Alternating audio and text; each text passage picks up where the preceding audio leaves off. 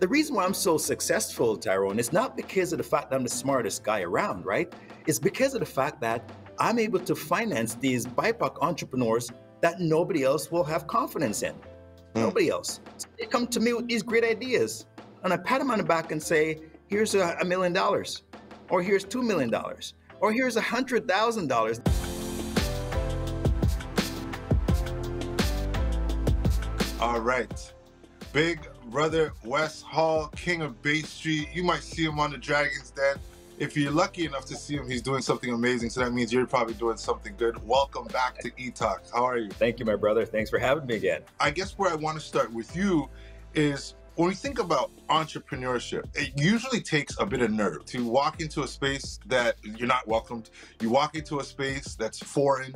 You walk into a space, and that goes for anybody, not just Black people. So when you think about Black entrepreneurs specifically, what type of obstacles are they facing, but also what makes it a good idea for a young Black person to dive into that world? To be an entrepreneur, it's hard. If you are white, black, purple, or magenta, it is hard to be an entrepreneur, okay? If you now go out there and you're trying to find capital and every person that you go to say no, it makes it even harder for you to be an entrepreneur, right? But if every person that you go to also say, no, I don't like this idea, not that they're not gonna give you money, but they're actually telling you that the idea is terrible and you're not going to be successful, it makes it even harder.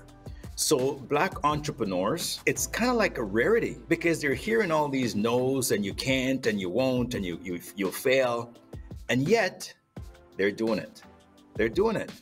And they're being successful at it in spite of all the obstacles. Would you say it's much better just because it required so much more to get there? So the more struggles that you go through and you successfully overcome them, the sharper it makes you, the better it makes you, the more successful it makes you. So if I go through all those things and I open a store and I'm selling to people after going through all that, chances are my store is going to be more successful than the person who didn't have to think their way through every single step of the way to open that business. Right. I have the opportunity to talk to you right now during Black History Month.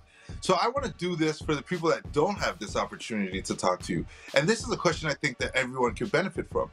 Just like how there is a void right now in trades, and they're literally giving incentives, they're asking people to get into trades. Is there areas other than trades that you could see young Black entrepreneurs or young Black people that want to be working professionals that you would suggest them putting their energy in? So when I started Kingsdale Advisors, I didn't start a business that's going to emulate a business that's already exists and I'm going to be competing with people in the same space. I said, I'm going to create something that just don't exist in Canada right now.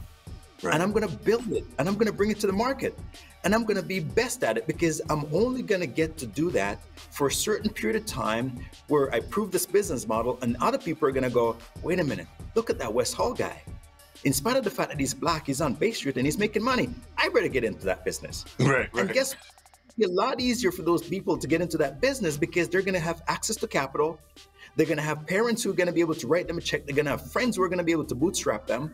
So at the end of the day, their runway is going to be a lot better and faster than me. So once I came up with that idea of I'm going to build Kingsdale, I'm going to build it differently, I had to run fast, like really fast, to own that market so that when the competition comes, which I know that they will, I'm already so far ahead of these guys, they can't catch me.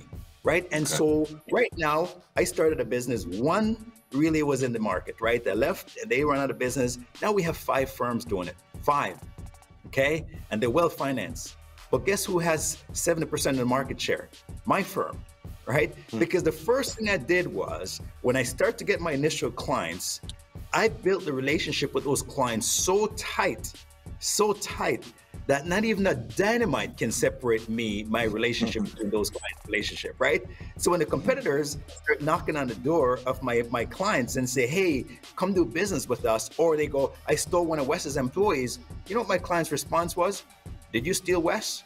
Because if you didn't steal Wes, I'm not moving my business over there. And I just wanted to take a second to check in with you as to Black History Month 2022. What does Black North look like this year? First of all, blacknorth.ca. We have some amazing announcements about working with financial institutions that we're going to control capital that we're going to allocate to Black-owned businesses.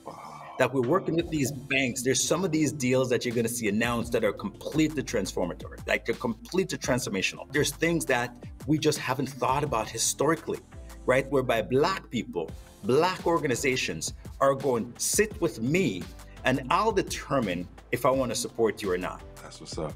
Well, listen, always a pleasure, always some gems to walk away from whenever we get a chance to talk. So, you got a family of support here at Etalk. Happy Black History Month, and thanks for your time today. Thanks, my brother. Always love, always love.